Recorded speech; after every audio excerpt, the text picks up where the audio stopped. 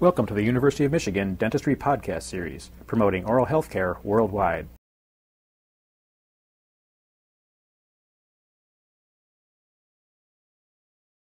Dr. Graves has asked me to talk to you this afternoon about the epidemiology of dental caries, with particular emphasis on the role of nutrition in the caries process. Now, of course, epidemiology of any disease is conditioned by the facts, the very nature of the disease process itself. And we all know a priori that dental caries is basically a disease which results from bacterial action.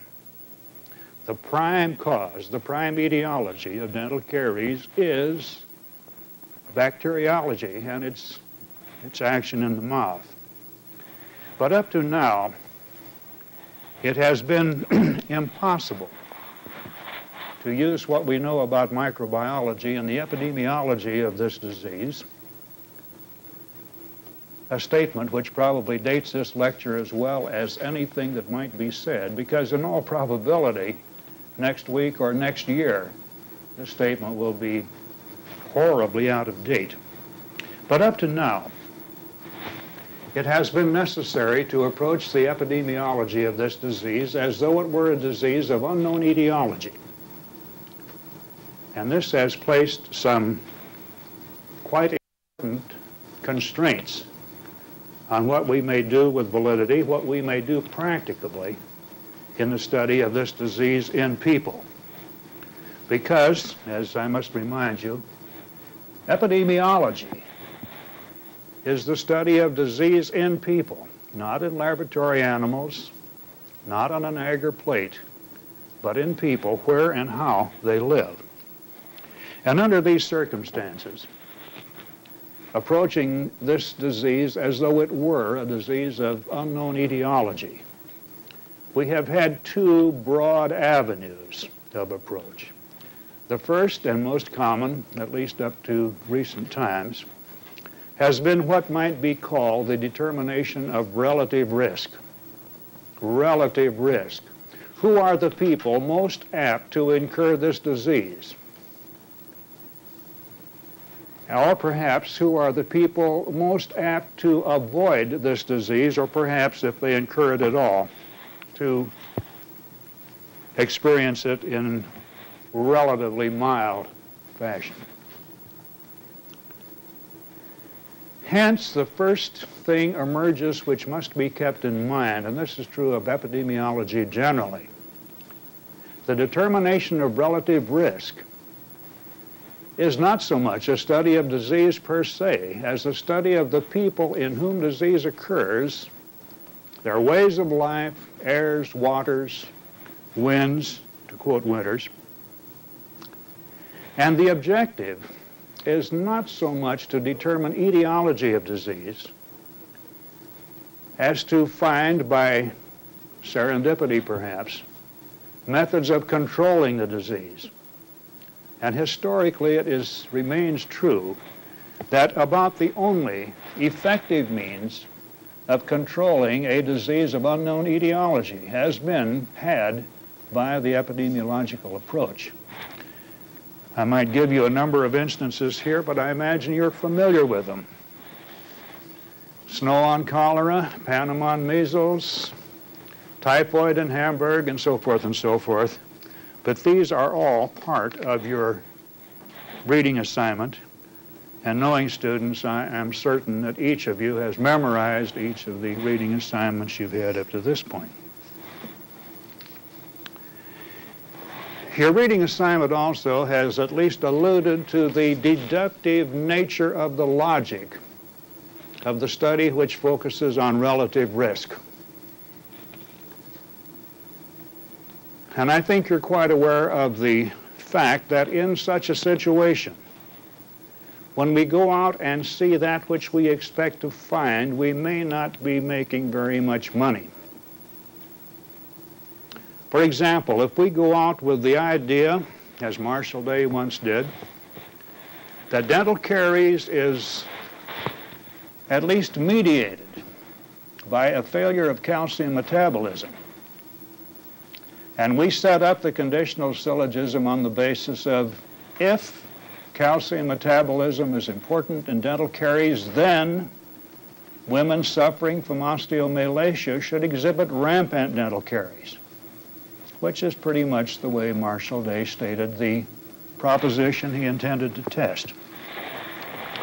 And he went out in India and examined young women who were suffering from osteomalacia, a metabolic block for calcium.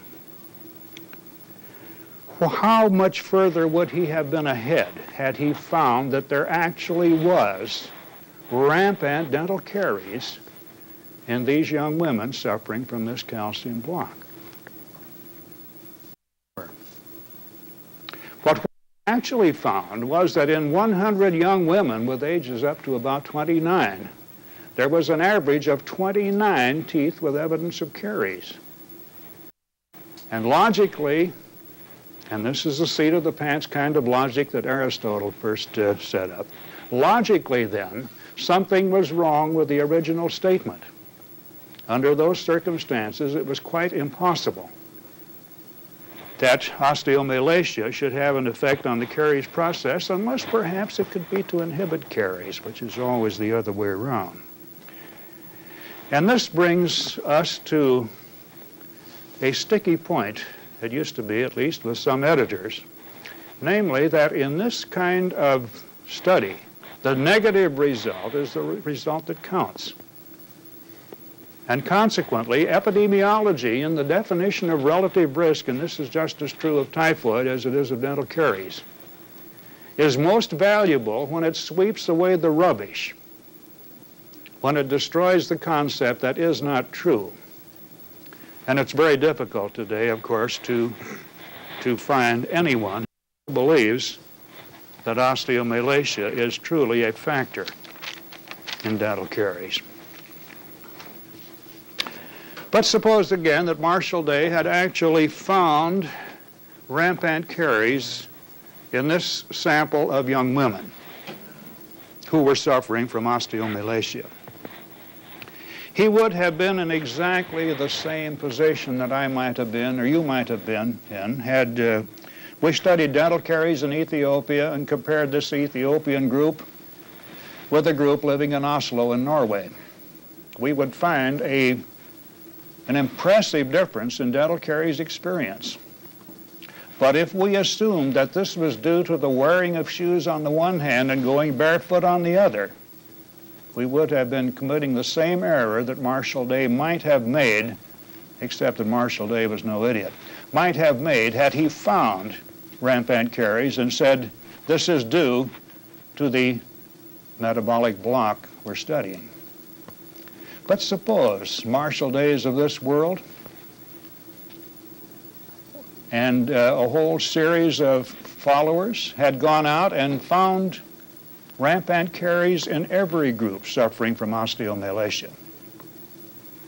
This would have established a relationship, and it might even have established a predictable and dependent relationship. But this would not in and of itself have been enough to show that this relationship was one of cause and effect. One of the best worldwide correlations we can find with dental caries is the number of dentists per capita. Do dentists cause dental caries? Well, I rather hope not. Although, of course, the reverse may be true, that the prevalence of dental caries does lead to a great deal more dental practitioners, and you would find in an area where dental disease is absent. I'm dreaming. I've never found such a place. This, of course, applies across the board. This is just as true of the epidemiology of typhoid as it is of the epidemiology of caries. But there are differences that you must keep in mind, I hope you will be able to, as you go through your studies of general epidemiology and your other classes. In most of these studies of communicable disease, case finding is all in all.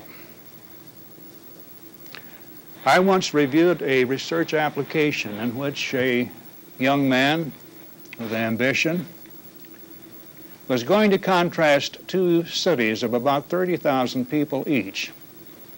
And he was going to try to find out which had the greatest incidence of acute childhood lymphatic leukemia, and to try and find out what went along with that thing. In other words, what was the risk? And it didn't get very far, because given populations of 30,000 each, the odds are strong that this man would go his whole year without finding a single case of leukemia. This is a rare occurrence.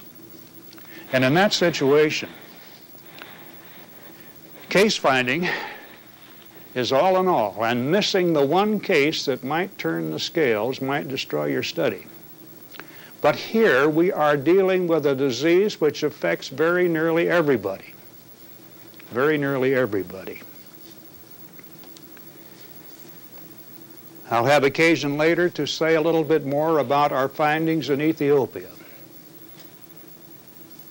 where there was an average of something less than one decayed, missing, or filled permanent tooth per person in ages up through 39 years of age. As close as we have ever seen to the absence of dental caries in a large population. Nonetheless, caries had affected 1 person in 4 in that population. Well, 22%, which is as near as matters. If that were smallpox, if that were anterior poliomyelitis, if that were even Asian flu, we would be talking about an epidemic, and we'd all be running for the storm cellars. So that even at its lowest levels of prevalence, dental caries affects very nearly everybody. And in this situation, it is almost accurate to say that we try not to find cases. We are not in the least concerned with a total inventory of persons with caries, of teeth with caries, of surfaces with caries. And this is a very good thing, because there is no way, not any way at all, that we can compile a total inventory of carious lesions in the living person. The total inventory requires sectioning. It requires the most delicate kind of decalcification, because dental caries starts at the molecular level.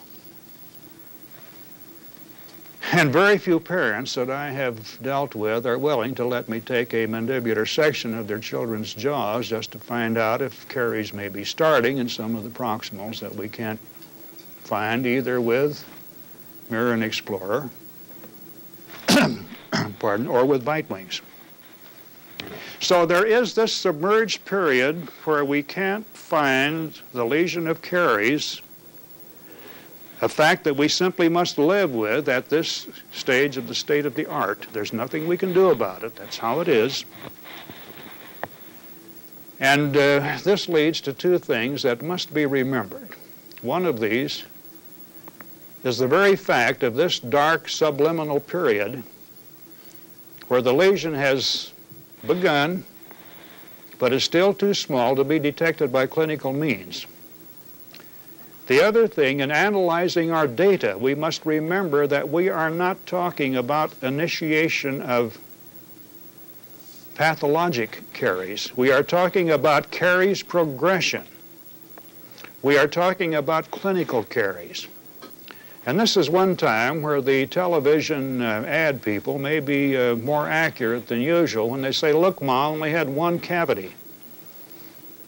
We do not have, at this point, any way to determine the point of onset of dental caries in the living human. And this is a very considerable drawback.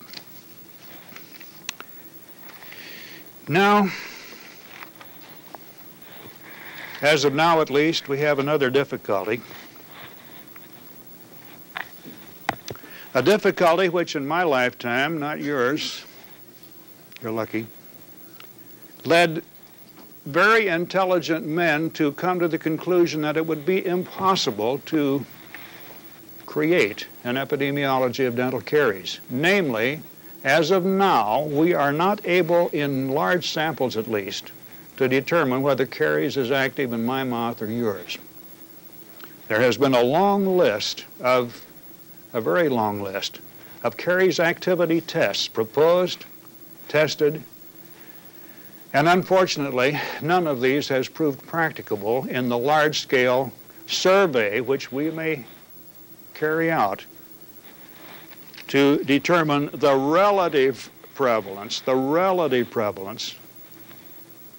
of this extremely universal disease. This may be changed.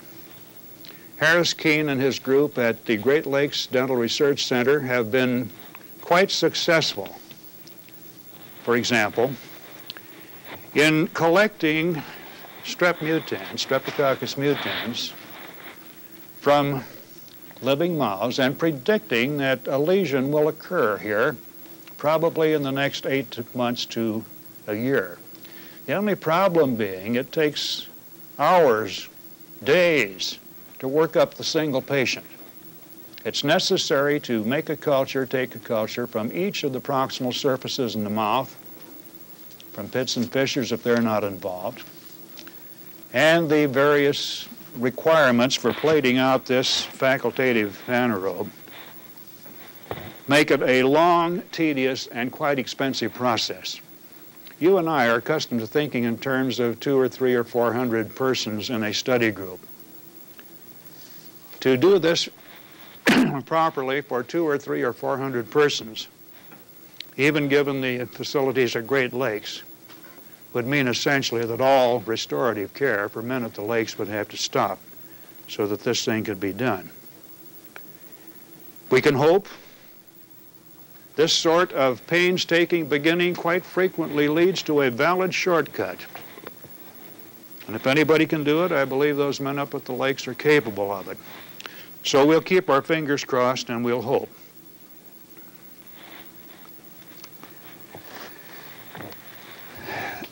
And I must say something about the importance of time in dental caries analyses of this type. You and I, as public health people, are interested in the clinical lesion, that thing which destroys tooth enough that it requires restoration. The kind of lesion that we are concerned about is not reversible, will certainly and surely progress to a point where it can be demonstrated by any means you choose. In fact, I've seen some lesions in first molars I could probably get my elbow into. The thing goes on till there's no question. This is dental caries. This is a lesion. None of the guesswork, which, believe me, is involved sometimes in the interpretation of bite wing films. And if you really believe you can read a set of bite rings the same way twice without a lot of drilling, try it sometime and see. Beginners in our shop have, by and large, failed to agree with themselves in about 27% of their calls the first time through. Which leads me to the importance, of course, of comparison. We're going to use these things not as screening for treatment, not as an attempt to find out how much dental manpower is needed here, but simply to find out whether the people who live in Grand Rapids are more susceptible to dental caries than the people who live in East Lansing. It's as simple as that. And this brings me, by what I'm sure is a roundabout route, to a statement which epidemiologists frequently make but rarely explain. And that statement is this: the unit of study in this kind of epidemiological research is not the individual, but the population. Which leads to the obvious question, but how can you talk about a population when all your data are based upon the examination of individual people, one person at a time? How does this differ from the ordinary oral examination, in this case, given in the dental office? And it differs in some important respects, some of which, fortunately, are on our side, which I may be able to illustrate with the help of that first slide. Can you see this one?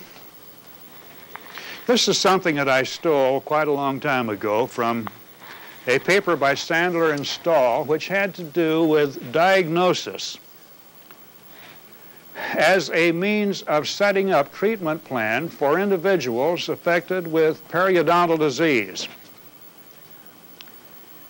And they asked this question: would a simple count of the number of teeth in the mouth, that is to say the percentage per man, percentage per person, percentage per, how do you pronounce it? It doesn't matter, of teeth in which gingival recession has come to the point of exposing cementum, is this useful as a diagnostic measure in working up a treatment plan for the periodontal patient? So they did this thing for 1,000+ individuals and checked it out with a rather complex scoring system for bone resorption as detected on bite wing and full mouth X-ray films. And they came to the inescapable conclusion that in treatment planning this is no bleeped good. And they're dead right. When you are planning treatment for the individual patients, you dare not assume such mistakes as this one. Here is a person, or here is a group of something less than 10% of teeth showing gingival recession, but the ultimate score, the ultimate loss of bone going along with it, or on the other side. And by the way, this ought to be 135. Here is an individual with no bone loss, but all of the teeth affected with gingival recession. You cannot make that kind of mistake when you are planning treatment for the individual patient. But suppose we had been interested in the group status and not in the status of any one of these individuals. This regression line is their own. And as you can see, there is a very close, a very exact correspondence between the average score for gingival recession and the average score as produced by this elaborate, time-consuming, and expensive X-ray survey, which they were able to do. So had we been interested in the gingival status of any of these groups of people, the greatest mistake we would have made, assuming that the X-ray survey was exactly correct, which is probably wrong, would have been 11%. Now, in this situation, an error of no more than 11% is pure velvet. One of the problems in evaluating this sort of thing, whether it's one of our diseases or one of theirs, is the problem of error. And I remind you that in analysis, from the statistical point of view, the error, the mistake error of mistakes in examination is not the only source of error that worries the man who jiggles the computer. He is probably, and certainly in dental caries, more concerned about deviations of individual from the average, the error he's worried about. And in dental caries, as usually studied, individuals may vary all the way from 0 to 28 decayed, missing, and filled permanent teeth. It's very difficult to find an examiner who can be that far off consistently day after day after day. And if you are just getting into statistics, this probably is a very obscure statement. But remember, if you will, that error to the statistician is any deviation from the group average, whether it's induced by a mistake in examination, getting the wrong name on the examination paper, or more importantly, the true error, because that is due to the fact that people do not conform to averages. Perhaps this is as good a time as any to ask for a moment of silent prayer in memory of the man who drowned in the river that averaged 6 inches deep. Averages can, you don't have to be a horse player to find out that averages can rise up and bite you.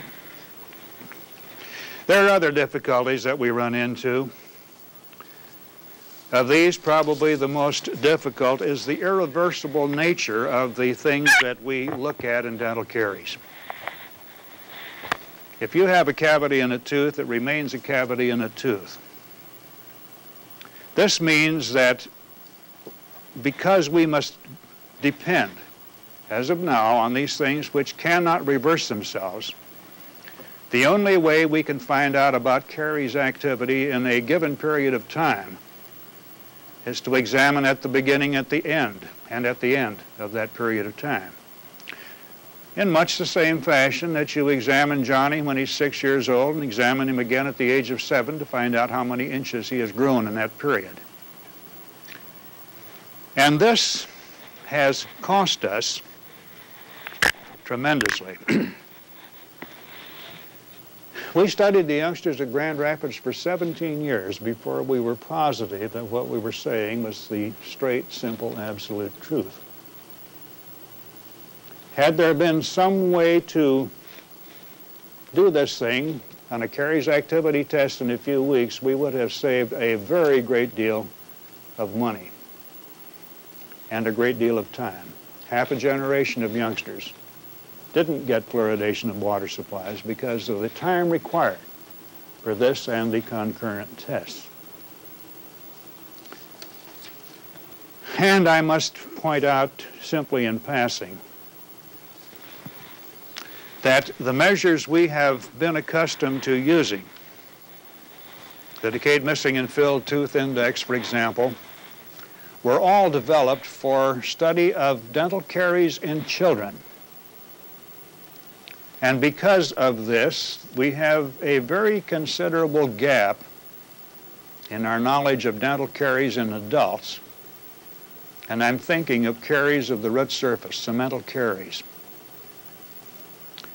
The index itself is not insensitive to this if properly used, but almost all of the examination forms that you will see, practically all of the computer programs that are in being, the software that's already been gotten together, ignores the possibility of dental caries in a root surface,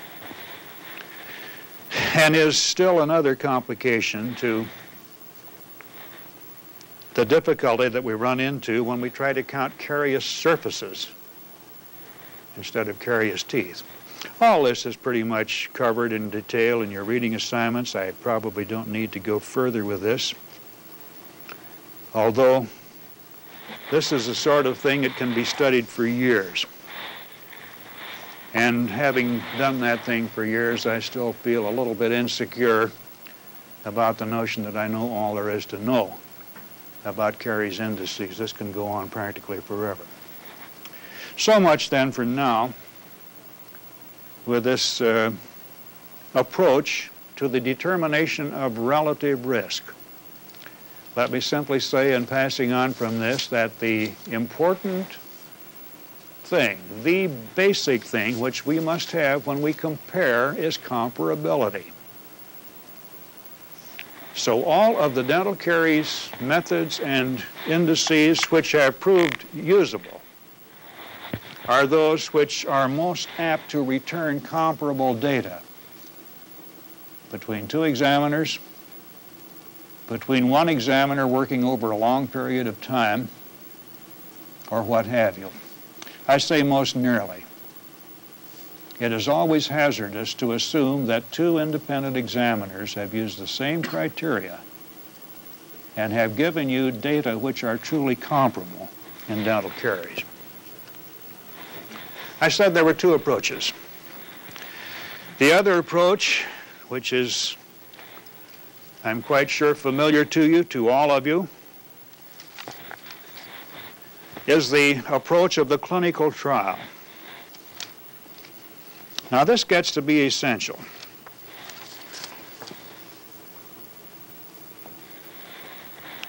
Because of the truism that I mentioned earlier, namely that establishment of a relationship between phenomenon A and phenomenon B does not prove at all that A is the cause of B, or even conversely, that B is the cause of A. There is only one valid way to establish cause and effect, and that is to conduct what amounts, philosophically, to a bench experiment. A bench experiment. The inductive type of reasoning. Every time I have held, started to say a nickel, that won't work. Every time I've held a dollar, silver dollar, I'm in trouble. A quarter. And I've opened my hand, it's fallen to the floor. This happens time and time and time again, and I begin to believe that every time I let a quarter drop, it will fall to the floor. If I go out and examine children in area after area after area where fluoride is in the water and I find an inhibition of dental caries, I begin to believe that fluoride is the reason for that inhibition.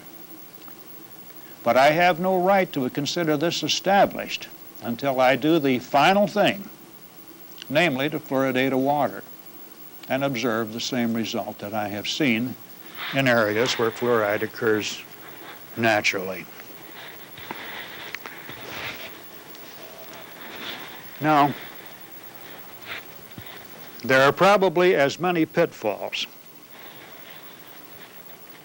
in the clinical trial of whatever agent, but particularly possibly in the trial of a dental caries inhibitory agent, than there is in the procedure which leads to a pretty firm notion of relative risk.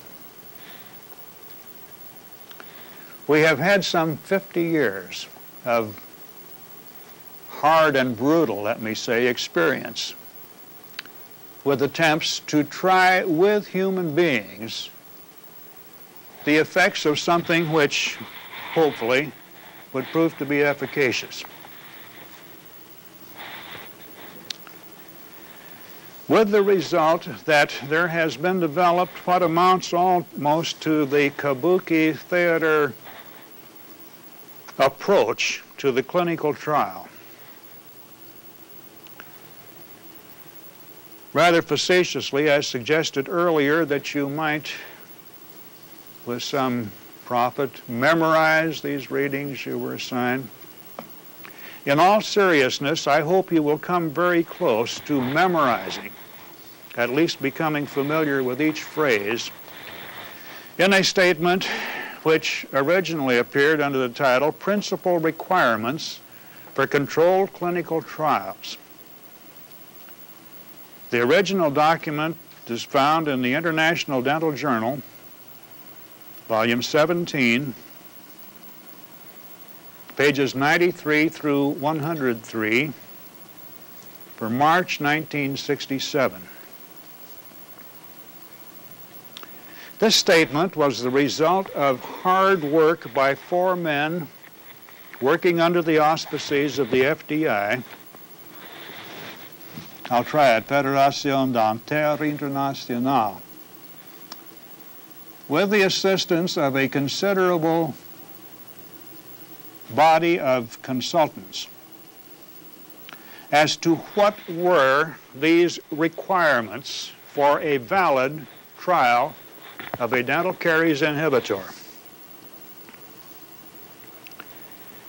This, I think, is as good a statement of philosophy as there is in the literature. This plus the very small, not too important, modifications which were made 4 years later in a meeting at Mexico City. This has been followed up by the results of a conference, 2 conferences, convened by the American Dental Association, one in 1954, one a little bit later. And I like to think of these 2 statements as complementary. The FDI statement as a statement of principle, the ADA document as a cookbook listing, checklist, what have you, of logistics, what the instruments you need and this and this and this and this. The point being, really, that hard and in some cases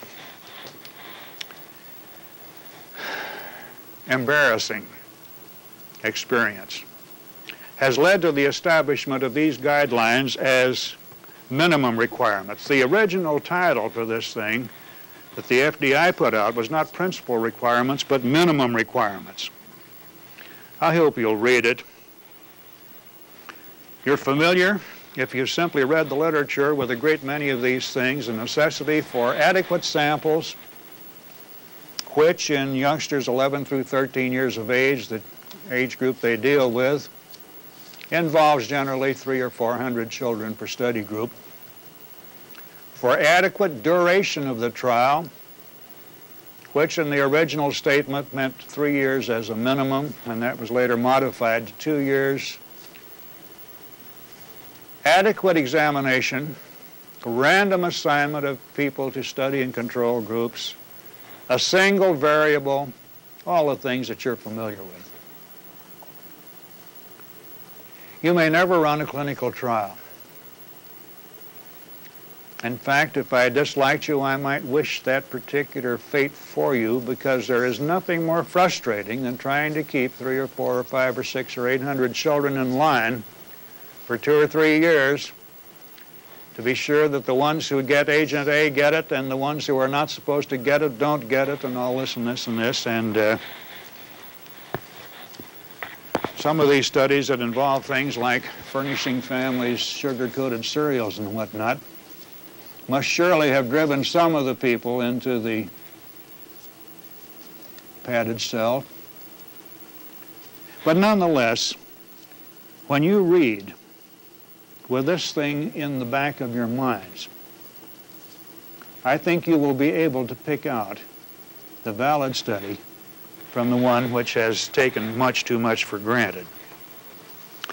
And with this in mind,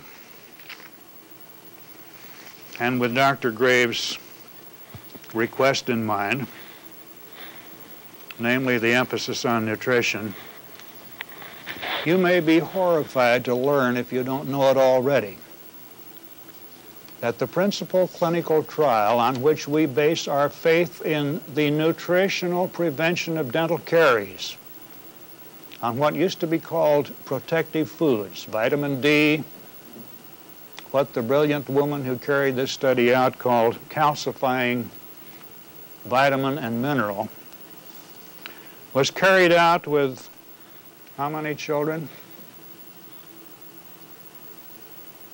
Anybody wants to guess?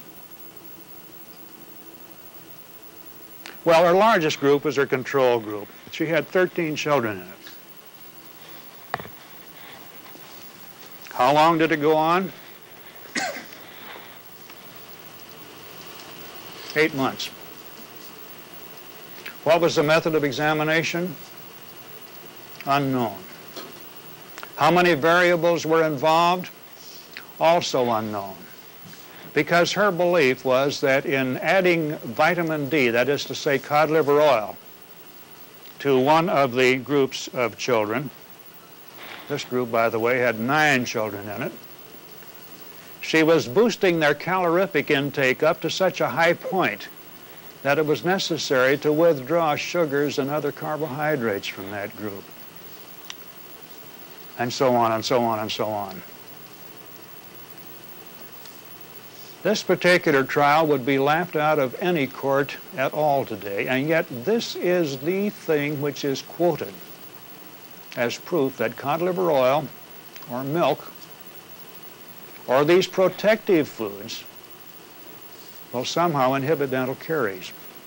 Dr. Phil Jay, here formally in this school, put out a booklet on dietary management which makes the statement that most mothers know that the feeding of their children of milk and vegetables and what have you will not inhibit dental caries.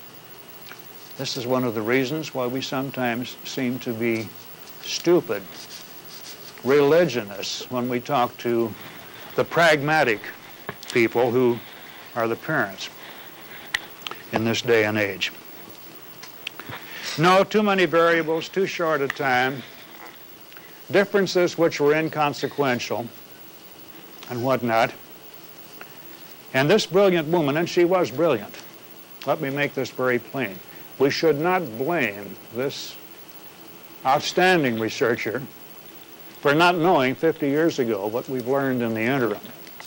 Nobody knew how to do a clinical trial. In fact, she was practically a pioneer. There was something not quite civilized in trying this thing out on people back in those days. The laboratory was supreme. This was pure truth. And if it happened not to work on people, why, more unpower to the people themselves. As I say, we could talk a long time on these things. You're probably getting bored. Let me give you a couple of final thoughts here, which are partly repetitive, of course, before I ask for the questions that this probably has stimulated. Historically, the epidemiological approach to relative risk is the only approach that's paid off with disease of unknown etiology. And this goes way back to the people, I've seen them in Guatemala, probably some of you have seen them elsewhere, people who live up above the frost line but go down every day to take care of their crops in the lowland because they know if they live down there, they'll die of malaria, and it's right. Now, this didn't call for any knowledge of the etiology of malaria, but it worked. And time and again in history, with the use of common sense and observation, people have learned to control disease. The other thing about the relative risk method is this, and I haven't even touched on this point. We dare not inflict a dangerous or inimical agent on a population of human beings. The only way we can study such a thing in humans is, first of all, to detect it where and as they live, and then do what we can to remove it from their environment. So if the agent is potentially dangerous, we dare not inflict it on humans in any trial or clinical trial situation. The clinical trial obviously requires rigorous preparation, meticulous carrying out and whatnot. But even so, because this is an area where not all the variables are necessarily known or necessarily hedged by randomization, it is still necessary that the one clinical trial be corroborated by a second and still a third. That is the minimum the Food and Drug Administration requires. We have a great deal of rubbish in dental literature which stems directly from some of the fallacies I've been trying to touch on, perhaps too lightly. Somebody goes out and finds this associated with caries, either a great deal or little, and comes up with the idea that people who are suffering from pulmonary tuberculosis have exacerbated dental caries, which is wrong. Or we have a single clinical trial, and this is particularly apt to be fallacious when the father of the idea carries out the trial, which says that agent A is terrifically effective in inhibiting caries or something else, and then nobody else can corroborate this finding. So here we stand, and I know, as I say, that some of the things I've said have been outrageous. I hope so. So I'll ask you to throw your outrage at me in whatever question has been stimulated.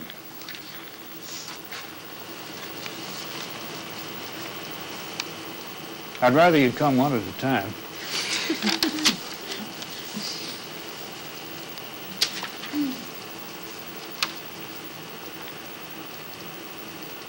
Is anybody awake? Yeah. Dr. Russell, you mentioned that caries can't be halted once it starts and then it continues on. It's irreversible. What about Arnhem's slide that he shows of his preventive case, the woman that he took for 20 years? Is this not factual? What has happened in this particular instance? Well, this is a fallacy, and of course I've got to touch on this a little bit later, possibly. This is the fallacy of the case history method of reporting. I have such a lesion in my own mouth. It's been there, I don't know, since way before World War II. And this happens sometimes. Caries becomes arrested, particularly in a fluoride area, and I was practicing in a fluoride area before that. And it's another example of the fact that somehow the wearing of shoes induces dental caries.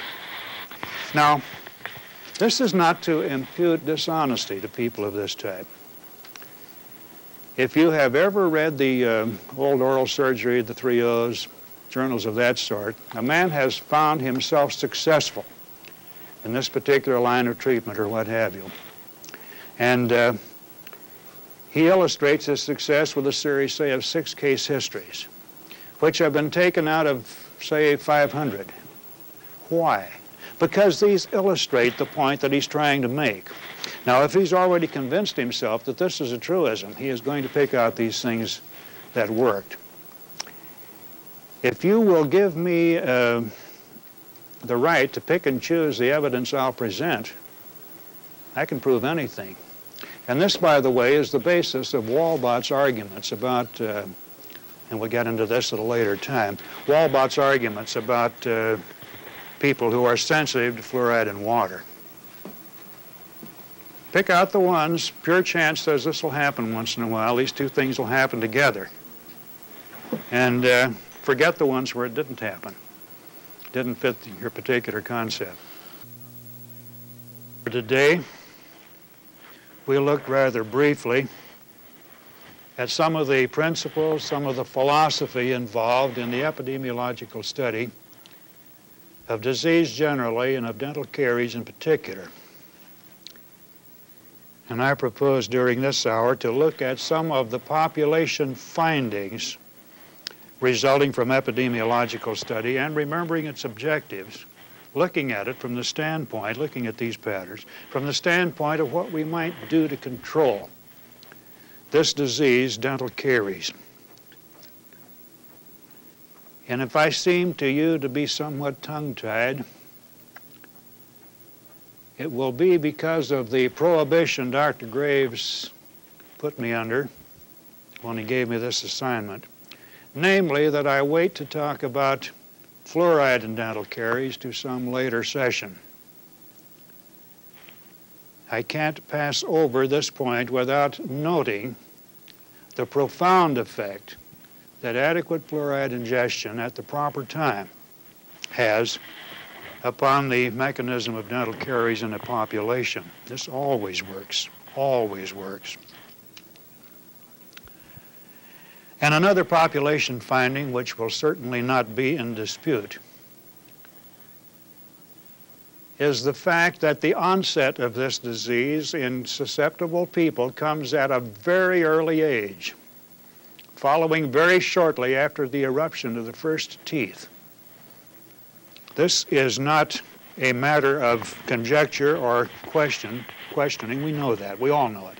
Anyone who has had anything at all to do with dental care anywhere, anytime, has been most horribly impressed, and I think the word horror is properly used here, at the early age in which dental caries can attack this poor little youngster who is not yet able to go to school or read or do any of the things that we think of as means of his education. Not so clear, at least in times past, is the idea that dental caries prevalence actually varies tremendously from place to place in the world. And this quite independently, by the way, of fluoride ingestion. If we may have the first slide, and going generally to the literature of dental caries, we find agreement that caries prevalence is relatively high in most populations of North and South America and in Western Europe. It is appallingly high in New Zealand, Australia, Tahiti perhaps in particular, Hawaii, in urban Eskimos, in Trinidad. Prevalence is intermediate in fluoride areas in the United States and in the southern hemisphere for certain, Ecuador, Bolivia, probably others. In the Near East, Greece, Israel, Lebanon, Egypt, the Far East and Malaya and Indonesia. Relatively low in Ethiopia, Burma, Thailand, Vietnam, India, China, Thailand, Taiwan, remote areas of Alaska, in Jordan, and in New Guinea. This from the literature, in part at least, and shown you in this non-numeric fashion because of the difficulties that I have at least alluded to in comparing data on dental caries from two examiners who have not been standardized, one against the other. This matter of standardization is the essential value, or shows the essential value of the material in the next slide, where we have an array of findings for mean, decayed, missing, and filled permanent teeth in civilian groups aged 20 through 24 years, starting with Ethiopia and ending with Aleuts in Alaska. Now, the peculiar value of this array is this. All of these data were gotten together by my own research group at NIDR, the National Institute of Dental Research, and most of these examinations were actually made by me. So these are true differences. These are not statistical artifacts due to inability of two examiners really to agree on what goes on here. We like this age group, 20 through 24 years, for the study of dental caries. These people are old enough that slight differences in the time of eruption in teeth are very tiny. They've had very little effect on time at risk of the teeth. They're young enough that relatively few teeth have been lost to causes other than dental caries, a thing which can be a problem later in life. So here we find at this age civilian young men and women in Ethiopia with, as I mentioned earlier, fewer than one tooth per person affected by caries on the average, through the hill tribes of Vietnam, who are not Vietnamese ethically, Burma, Thailand, coming down to where we find our first United States population in Colorado Springs, and I mustn't tell you why their dental caries experience is as low. Going on through urban Eskimos in Alaska, white individuals in Baltimore, a group studied by us for another purpose in 1954, which, by the sheerest chance, the sheerest good chance, turns out to be almost exactly equivalent to the data found in a national survey of U.S. citizens, an area probability sample of the entire United States carried out a little more than 10 years ago. Now, if you know anything at all about international nutrition, and we're getting into nutrition now, a few minutes look or study of this array of findings must make you question the idea that the better nourished the population, the least its experience with dental caries. In Ethiopia, our team found widespread protein malnutrition. And the protein that was had was largely cereal, deficient in some of the amino acids necessary for good nutrition. Calories, by and large, were inadequate. Ethiopians, by and large, were deficient in vitamin D. Remember protective foods? Vitamin D was deficient in Ethiopia and in a rather random array of the other populations seen here. They were deficient in ascorbic acid.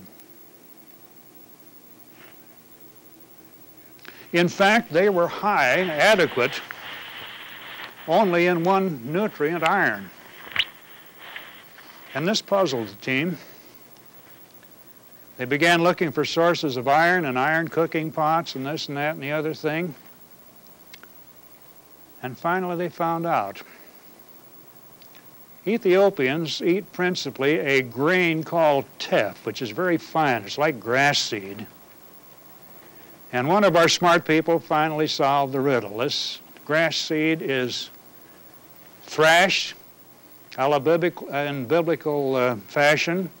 A team of oxen walking around a pole in the center, or walking around a center anchored pole. And oxen are not notoriously aware of sanitary practices. And this is the source of the high amount of iron in the Ethiopian diet, so nearly as we could discover. But what about this first business, this first fact about caries etiology, the fact that the primary cause of dental caries is bacterial action? What can we say about that on the basis of population findings? Well, here I must disappoint you.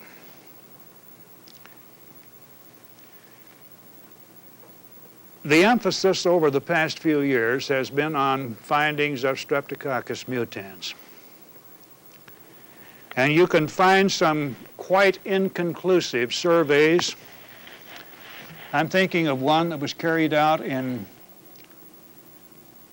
a suburb of Miami in Florida, where all of one type of organism considered cariogenic, there are many strains of the so-called Streptococcus mutans group, were found in all of the children, another strain found in none of them, despite the fact that the two populations that had been selected for study were composed, one, of a group of youngsters with rampant dental caries in junior high school, opposed to, two, another group which had no clinical sign of dental caries whatsoever.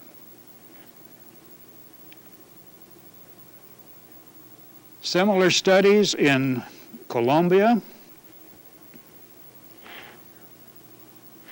And down there we have a puzzle that, so far as I know, has not been resolved as yet. There is a town down there, Elaconia, which is 5 miles away from the control town in the fluoride study that's being run,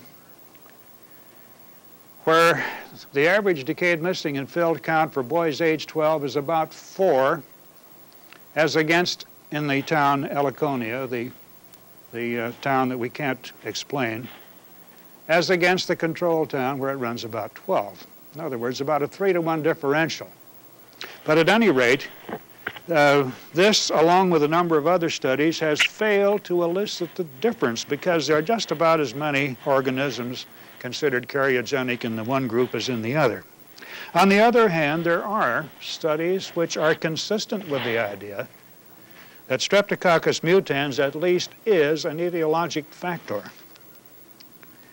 A study by Littleton in a continuing study group that we set up in Maryland was quite consistent with the idea. I've mentioned Harris Keenan, his work at Great Lakes, and his ability to recover strep mutans from the proximal surfaces and predict that dental caries eventually will ensue here. So I believe, and this is an opinion which is not necessarily true, of course, I believe that our problem up to now has been simply in the gadgetry and procedures that have been used in the attempts to harvest these organisms from the living mouth. The studies that were done in Colombia were first done with a pledget of cotton, something like a Q-tip, swabbed along the buccal area of the teeth. This material was put in a holding medium and flown back to Bethesda.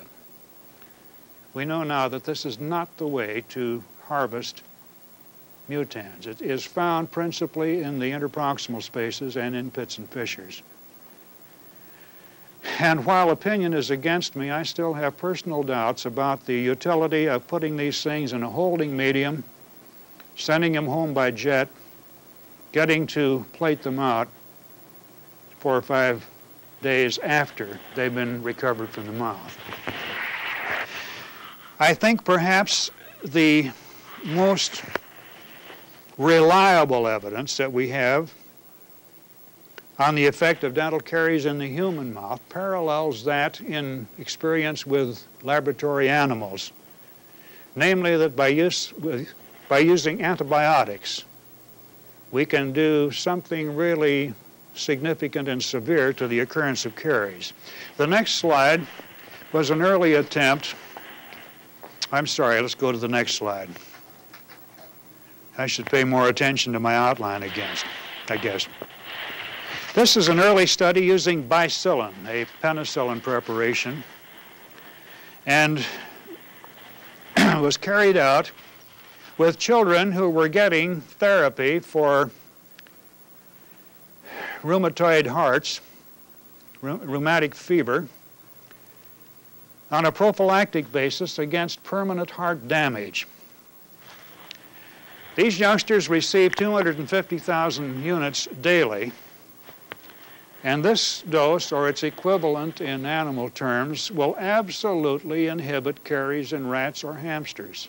There will be no carious lesions in rats or hamsters who get a regime of this type. So the theory here was that any tooth erupting into the mouth of one of these youngsters after daily penicillin theory was instituted should be completely free of caries. And as you can see, these are DMF teeth and these DMF surfaces erupting after start of the therapy. There was still caries, still on this crude basis I've discussed with you of demonstration of caries in dentin, despite the fact of an overwhelming oral dose of penicillin. Now, you in the dental school here are probably aware of the studies that Dr. Loesch is carrying out using another antibiotic, so that I need not go into that in any great detail. His results are quite encouraging. But at this moment, I adduce this simply as a population pattern in support of our general concept of caries etiology, namely bacterial origin, and perhaps to introduce the thought that perhaps we have bacteria involved in this process which are fast to penicillin, either by exposure to the antibiotic or because they were not of the type penicillin hits in the first place. I'm introducing the thought that the bacteria involved in dental caries, on the basis of everything that we know at this point, may be a heterogeneous microbiota. And this is something to keep in mind when you read of a study with an animal born germ-free, mono-infected with one single strain of Streptococcus, and I don't know how many there are at this time, certainly dozens, which induces a type of caries which is then found responsive to some particular drug agent or some regime. You and I are not mono-infected. We weren't born germ-free. It'd be lovely if we could get a couple of germ-free humans sometime, but I don't think their mothers would permit that either. So Mama doesn't always survive, you know. So until we can go through Cook's postulates, about all we can say on the basis of population studies is that this bacterial disease may be due to a wide spectrum of organisms, not all of which may be responsive to all of the same things. Many of us working with fluoride in the early days hypothesized from the phenomena that we elicited that caries must be more than one simple disease. I think since that time, evidence to this thing has built up quite tremendously. Somebody is going to ask, in fact, that was the brunt or the thrust, I think, of the question we had the first hour. Well, what about the success of plaque control in inhibiting dental caries? Isn't that evidence enough in itself that caries is a bacterial entity? I'm not very familiar with you people as a group If I were more familiar and if I wanted to haze you a bit, I might ask you to go out and bring back reports of the clinical trials which show that caries has been inhibited by plaque control. I might, if I happen to be in a very bad mood on a very bad day. The only thing even remotely resembling a clinical trial that I'm aware of that has gone through to fruition was actually carried out as an afterthought by Charles Clark down in Cleveland, who tacked it on after the fact to a study which was actually designed to find out whether children could be taught plaque control, and having been taught, whether it would carry over past the period of instruction. And he did show, and you'll get into this I'm sure, that children can learn it, that they still have clean mouths some 8, 10, 12 months after the end of their peer group examinations and whatnot, which is all well and good. But I asked Charles if he'd take a look at dental caries, and 9 months after the start of this thing, he did. And 21 months later, there was a difference of about 3 to 1 in favor of the youngsters who had carried this plaque control program through, as against those who had gotten what was considered normal, ordinary, routine instruction on dental health in the classrooms. I can shoot holes in this. So can Charles. In fact, I had to beat him over the head to get him to release this much information, purely because this was the only thing I knew of going on at the time, which was an objective appraisal or evaluation of plaque control as a caries inhibitor. Now this too will date this lecture, because I know, partly because I have thrown some weight around in other areas, of a number of other clinical trials now underway. This gives me reason to hope that there will be practical value, not just for that neurasthenic person who's willing to spend an hour a day working on his teeth. Practical value for children in plaque control. But for now, I would suggest that we withhold judgment until this sort of acid test thing comes through. Most of the other observations that can be justified as dependable population patterns in dental caries are also compatible with this business, or this theory, I think it's more than that now, of bacterial origin. For example, the more remote the people, generally speaking, the less their experience with caries. And the next slide will illustrate at least one factor, or one aspect of this. We could speak of remoteness in time. Caries is a relatively late arrival on the scene.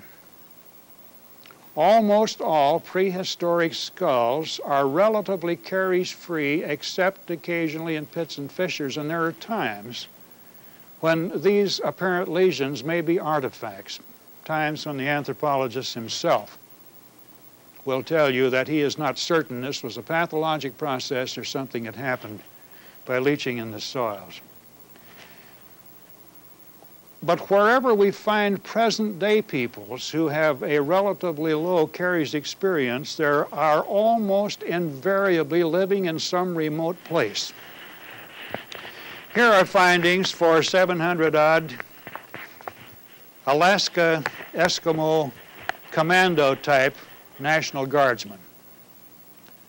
This sample of 700-odd men includes about 1 able-bodied hunter-type Alaskan Eskimo and 5. It's a pretty fair sample of the whole population. And Group 1 men were men who lived in the big cities. Big cities. Anybody been to Nome?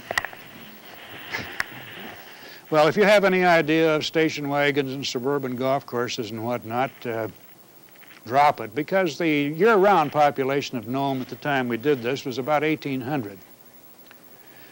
Anchorage, Fairbanks, places like that, Sitka, are sometimes larger. But Group 1 and Group 2 men, and these were combined, by the way, in the report we gave you, had dental caries experience very similar to that which had been seen earlier in white males in Baltimore of the same ages. Group 3 men were a little bit further out in the bush. And Group 4 men were from villages more than a normal day's travel from the nearest trading post. Now look at the differential here. An average of a little bit over 2, where the going rate, so to speak, par for the course, was 14 decayed, missing, and filled permanent teeth. An array of men in Baltimore of the same ages would have shown us, in fact, did show us, about 14 diseased teeth. We've seen this again and again. This was true in Vietnam, where there is a great central massif going down the center of the country, where you don't really know whether you're in Vietnam or Laos, where each village has a different set of ethics. There must be 20 or 30 different languages in there. And you find yourself in the position of speaking in English to someone who translates into Vietnamese, who speaks to a third person who translates the Vietnamese into the particular tongue used in that village. These were the people with the least caries and the most periodontal disease in Vietnam. Isolated places here and there throughout the world, the headwaters of the Amazon, there are tribes there where dental caries is certainly no more pronounced than this, which is consistent in my mind, and I'm giving you another opinion to accept or reject or as you wish, but I hope to be considered, that perhaps these people simply have been up to now beyond the reach of this infection, which, if you like to spin daydreams, can be traced with a little help from imagination and perhaps prevarication from some site in the Middle East and thence to the rest of the world. But there's another thing in this particular slide that I'd like to call your attention to. The young men, the 15 to 24 age group, even in this remote area, had about 3.5 diseased teeth per person. Their fathers had only a little over 1. Now, because of the cumulative nature of the DMF count, this can mean just one thing. Caries is increasing even in these remote populations in Alaska. And you won't be surprised to learn, first of all, that they're not all that remote. Secondly, that today their foodstuffs are not all that different from those which are had in places like Anchorage. And this is the pattern. Invariably, when we can make this kind of determination, in these areas on Earth where dental caries is relatively low, it's on the upswing. It seems to be at a plateau only in those areas like Scandinavia, the United States, Tahiti, some others, where we seem to have reached a saturation point. And this, I think, is something that should frighten you out of the soles of your shoes, because you, as public health people, are going to be concerned with doing something effective, something effective.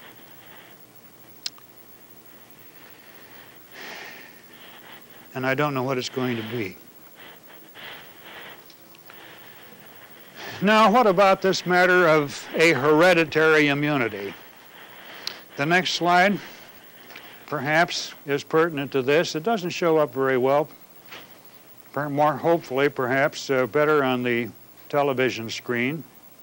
But here we have a picture of Indian natives in a rice field. And one of the ploys I've used in lectures here is to ask an audience that has traveled where this picture was taken. And if they have traveled, they normally will split somewhere between Pakistan and the south of India, which of course is the answer I want. These are Hindus. And everybody knows that Hindus in the south of India have very little caries difficulties, and this is true. But these are not Hindus in India. These are Hindus near Port of Spain, in Trinidad. These are second-generation Hindus. And they will tell you that they're living exactly the way they lived in India once they came. The same clothing, the same customs, the same food, the same everything. But these people, so immune to caries, apparently at home, have caries experience in Trinidad just as high as that of anybody in the Western Hemisphere in one generation. We've seen this again and again. Mexicans were thought at one time to have an immunity to dental caries, until some of them came to Chicago and began working in the candy factory. As dental director in South Dakota, I used to examine Mexican beet farmers and their children out in the area just north of Mount Rushmore. In the course of some of our studies, we have examined the children of diplomats coming from Asia, now living in Washington, D.C. And I can tell you that these children show just as much difficulty with caries as anybody else. As far as that's concerned, I showed you Trinidad and an earlier array of data as one of the areas where caries is relatively high. Well, now, most of the citizens of Trinidad are Bantu originally coming from an area in Africa which has been written up in the older literature as an area where there was a genetic immunity to caries. What I am trying to say is this. Invariably, when people, Poles, Mexicans, name them, who are thought to be immune to caries come into close contact with Western man, their caries experience very quickly comes up to the same level as that of Western men around them.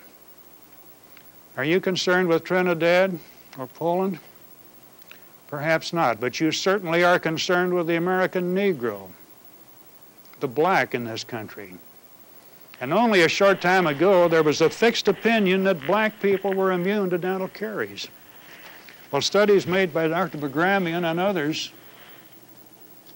with a little help from friends like myself in Detroit and Carolina, have found caries experience in black children exactly or very nearly equivalent to that of white children in the same schools. What does this mean to you? This is your baby. You, as public health people, are responsible for the health of all of the people.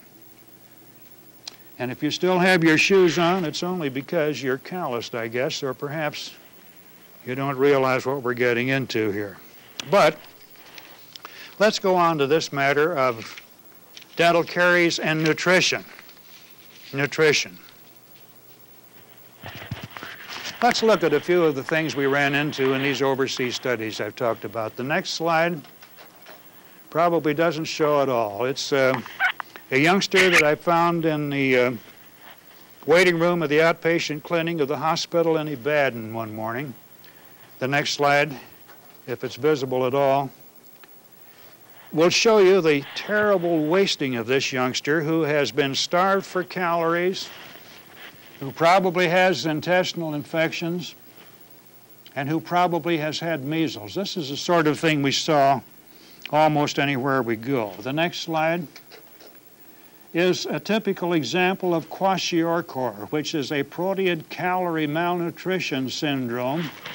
And this child is not fat. This child is edematous. This skin is scaling out simply because that leg has swollen past the point the skin can take it. These children are quite apt to die. The next slide, pellagra, Egypt. This typical sign, this necklace sign. The next slide, beriberi in Vietnam.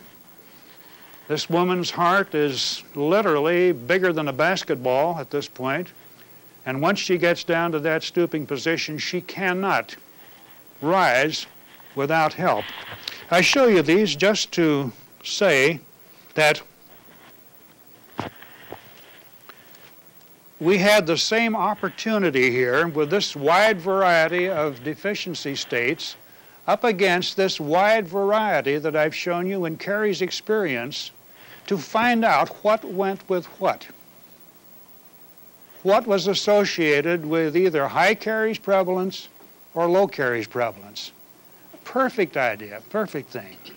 And that by and large what we saw came to nothing. The next slide I'm going to pass over rather quickly because these are simply correlations, and let me say that they're meaningless, between DMF teeth at age 25 and deficiencies in the population of such things as serum vitamin A, ascorbic acid, thiamine, riboflavin. Now there's a fallacy here. And this is one of the dangers inherent in using a cumulative index like DMF teeth, because the counts of DMF teeth had accumulated throughout the entire lifetimes of these individuals. The nutrition studies, and these, by the way, are based on laboratory findings, really referred principally to what this person ate yesterday. In other words, the times do not coincide. The only reason I dare show you a thing like this is that we were dealing here with traditional dietaries, limited as a rule simply by the food that was available, and in some cases by religious or other customs. So a much better bit of evidence, I think, is the relationship between nutrition, as shown in growth and height and weight, in children who are presently at the age in which dental caries is occurring. And the next slide is our finding for Vietnamese boys and girls for whom we had complete biochemical data. And here we have solid lines. The solid line here, boys who were caries-free and girls who were caries-free against those of the same age who showed some evidence of carious lesions. And we were just lucky in that this group split about 50-50. There's the difference between ill-fed and well-fed in terms that most nutritionists consider most important in the development of children. Now then, don't worry too much about this upswing at age 12. By this time, even in a low caries area like the uplands of Vietnam, we were running out of caries-free children. There are only 2 individuals at each of those points. But nonetheless, that is so close to a random pattern that this and the next slide, which shows weight, that was height, are impossible to take apart. There was no relation whatsoever between nutrition and height or weight in these children, which had any relationship at all to dental caries. And we knew a great deal more about that than these children than height and weight. This was true also for serum ascorbic acid, serum vitamin A, serum carotene, beta-carotene, thiamine in urine, riboflavin in urine, and methylnicotinamide, standing for niacin in urine, hemoglobin, hematocrit. And this in a group which by and large was adequate in its intake only in niacin and iron. That was barely on the acceptable point in protein, calcium, and was sadly deficient in vitamin A, thiamine, and riboflavin, and none of those things associated either. Now, what's become of our protective foods? This is something, an idea that dies hard in dentistry, and I hope you perhaps will do something to give it the coup de grace, because this too is one of the things that makes us seem ridiculous to the parents of small children who just know by experience that this thing doesn't work, and it doesn't work. Going back to the array of countries which I showed you earlier, I don't mean the 20 to 24, I mean the groups taken from the literature. Dental caries is exactly highest in those nations that use the largest per capita amounts of dairy products. That's just a fact of life. With the exception of Tahiti, the Scandinavian countries, Australia, New Zealand, parts of Western Europe, these are places where milk and butter are most prized. So with the single exception then of the fluoride ion, which is now, by official dictate, considered to be an essential nutrient, there is nothing to say on behalf of nutrition as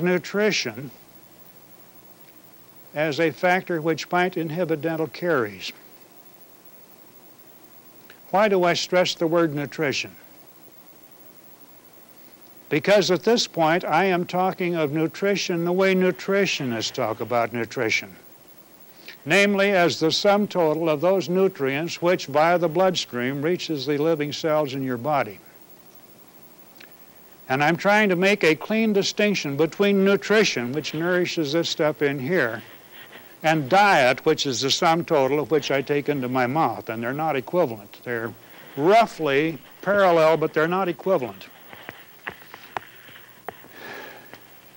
We've even had to abandon the old definition of a vitamin as something that has to be ingested because it isn't manufactured in the human body. This was before somebody found out about the effects of sunlight on skin and so forth. Or I mentioned carotene a moment ago, which is a precursor, of course, of vitamin A and has to be manufactured from carotene in our own little chemical laboratories. Now, when we switch the topic from nutrition to diet, we're now getting into an area where there is a tremendous pattern of association between that which we put in our mouths and our experience with dental caries. And the element which associates is sucrose. May I have the next slide, please? This was the result of our, and then perhaps, yeah, thank you. This was the result of the first 8 countries that we worked in and these things that I've talked about. All we would have done had we continued it through the 18 or 20 more would be to get so many lines on top of lines that you wouldn't be able to pick out any of them. The pattern was the same. But here we have 3 countries which are pretty fairly representative of the experience here in this Western Hemisphere. Ecuador, Colombia, and Chile. Here we have countries which are reasonably representative of the Far East. Thailand, Ethiopia isn't really Far East. In fact, its status as of the moment is somewhat in doubt, apparently, with the Lion of Judah apparently ill and under restraints. But at any rate, here is Thailand, certain parts of South Vietnam, and Ethiopia. Here we have at this moment a single line representing Lebanon. That might have stood just as well for Syria, for Jordan, except that there's a great deal of fluoride in Jordan. And by the way, there's some fluoride in this Thailand thing. But generally speaking, this would be true also for, let's say, Greece, where we did not work, Egypt, where we did. And this utterly impossible line representing Alaska, but of course I've given you the answer to that one. That graph in and of itself says, and it says can say nothing else but the prevalence of caries is increasing in this population. Well, now what does this have to do with sugar? Let me be accurate. Let me read this to you. Sugar consumption in the Far East, these 2 lines, range from 6 to 16 kilograms per person per year. And that lower line, representing Ethiopia, is based on a population where half of the people had never used sugar in any form. Any kind of sugar, not just sucrose. Jams, jellies, so forth.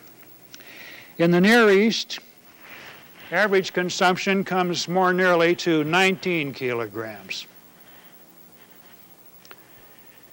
And in tropical South America, around 44 kilos. And in this country, about 44, although the last estimate I saw seemed to indicate that we were using rather more sugar now. So that, on the basis of international studies, there is a clear and definite association emphasized by this utterly impossible line here between the use of sucrose as a dietary constituent and dental caries. Now, association is not causation. But all of us who get out keep finding phenomena which seem to fall into this pattern. And the next slide is illustrative of a condition which is found many, many, many places on Earth, particularly, and this is perhaps muddying the water a bit, particularly in populations where nutrition is deficient. Remember, that's where we went to study. This little girl lives in Guatemala. Down there it's called generally the Coquet lesion because it has been found in Santa Maria Coquet originally. And this is a fault in calcification following the neonatal line. This has been called a number of things, and the next slide will show what I think is the same essential thing. Here it's been called caries circulaire, where the teeth seem to be cut off right at the neonatal line. Well, now this, and in most other places where this thing is seen, a characteristic of life is the use of sugar. And the next slide shows the market day at Chichicastenango. You know what it means? The word? No, I don't. Chichicastenango is the equivalent of our English burg, and Chichicastenango translates the city of the poison ivy. I didn't see any either. But these bricks that you see here are not bricks at all. These are chunks of panela. They're supposed to weigh 1 kilo each, about 2.2 pounds. And this is the sort of thing that mothers stuff into the baby's mouth to keep it from crying, pacifiers.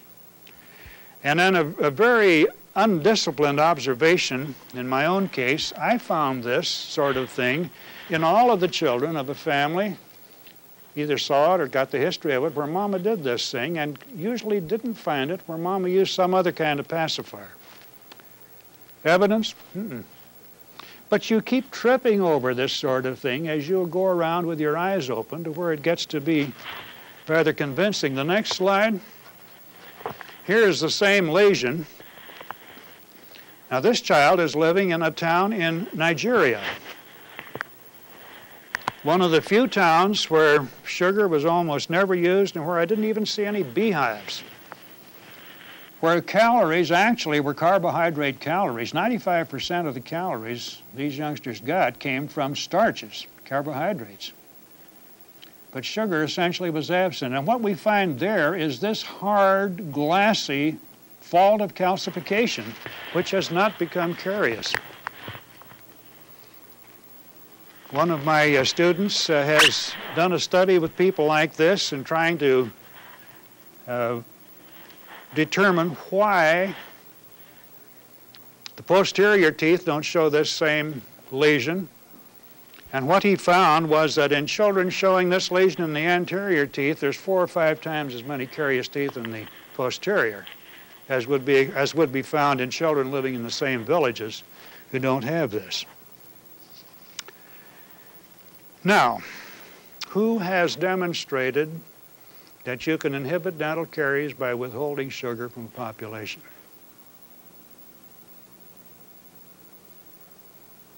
If I really wanted to jump on you, I'd tell you to go out and bring back that clinical trial.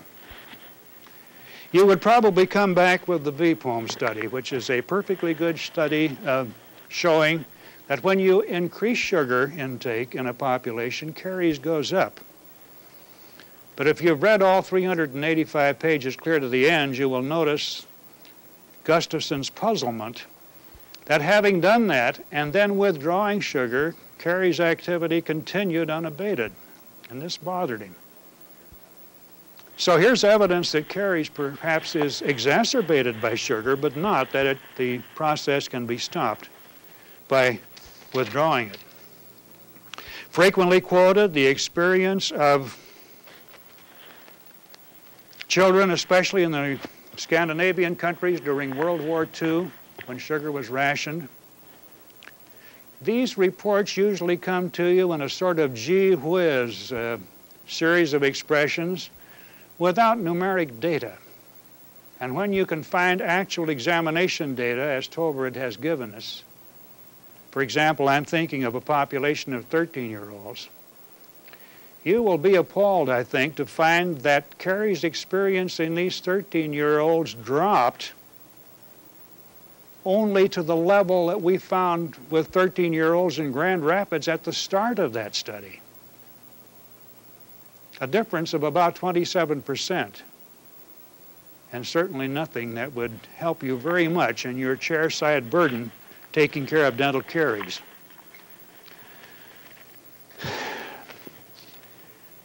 Philip J. many years ago sensed this lack. Practically all evaluations of the Michigan low-carbohydrate regime, for example, were based on studies of lactobacillus counts. Phil wanted to go ahead and do just this clinical trial that I'm crying about here for its absence, and he was laughed out of court. You didn't need to do that. Nowadays we know better, but he was prevented from doing it simply because it cost money. Now, this has led a few people to postulate that perhaps sugar itself is a prime etiologic agent in caries.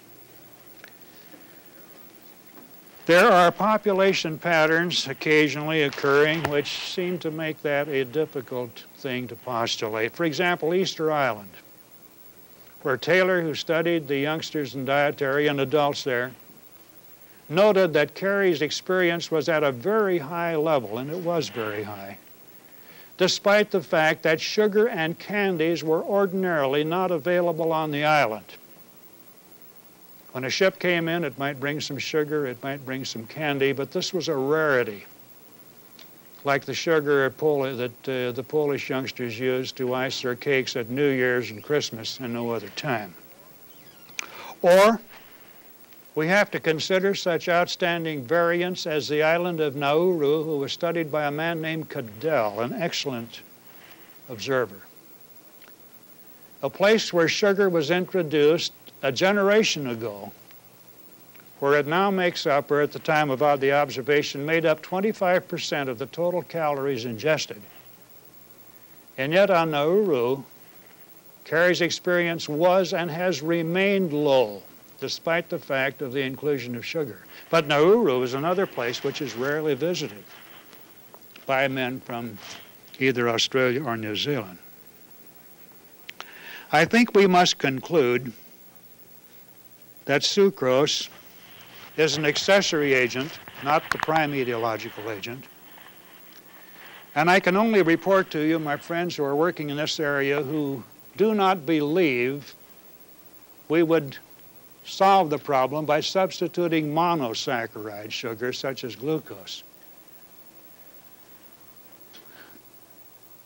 Perhaps at this point it's just as well to remember that the man who named Streptococcus mutans a man named Clark, working back in 1924, used glucose exclusively in his studies of Streptococcus mutans, and that strep mutans can induce acids, that plaque is not composed altogether of dextrin, perhaps not even predominantly of dextrans, and that substitution of a monosugar might simply result in the kind of shift of the oral flora that we have seen as reactions to the use of DDT on insects or penicillin on some other bacteria. I'm reporting an opinion to you, an opinion held by men whom I respect, that this isn't the answer. So what are we going to do? I'm sure that all of you study much too hard to watch television on Saturday night or Sunday night. But there's a high camp program called Hee Haw on it that weekend. It's old horrible jokes, good country music. And one of the features is a quartet that sings a very sad song. And the refrain is, if it wasn't for bad luck, I'd have no luck at all. And that's the point that we seem to have reached here in our population studies of dental caries. But cheer up. The next time when Dr. Graves takes these restraints off, I'll talk to you about fluoride in dental caries, and the picture will be much brighter. So much for now. You've been listening to a presentation from the University of Michigan School of Dentistry, which is dedicated to supporting open learning and open educational resources. This recording is licensed under the Creative Commons. It may be reused and redistributed for nonprofit use. Please attribute materials to the University of Michigan School of Dentistry and redistribute under this same license. For more information on how this and other University of Michigan School of Dentistry recordings may be used, visit www.dent.umich.edu/license.